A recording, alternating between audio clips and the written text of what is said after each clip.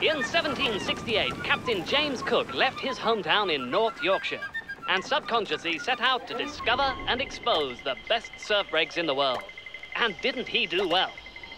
In Tahiti, he observed Polynesians riding waves in canoes before famously becoming the first Westerner to witness stand-up surfing in Hawaii.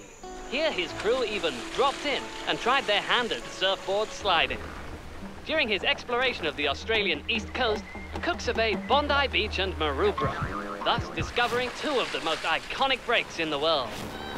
Never one to hold out, Cook spread the word, and soon the beach bum was born. Unfortunately, in 1779, poor old Captain Cook was brutally killed by Hawaiians, no doubt for blabbing about their break. But Cook really needn't have gone quite so far.